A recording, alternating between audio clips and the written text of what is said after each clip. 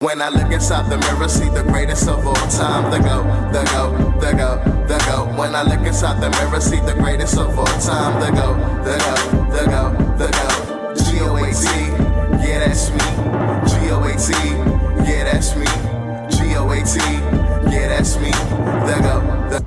Hey, what's up, people? Hope everybody's doing good today. Welcome to another Motivational Monday, and today's topic is direction. What is direction? Direction is a position in which someone or something moves in. And people, please, let's move in a positive direction. Let's move in a direction that will take us to places we want to get to. Instead of us going back, let's move forward. Because I'm all about moving forward. When you move forward and you move the right way, you end up placing yourself in situations that lead to better things for you.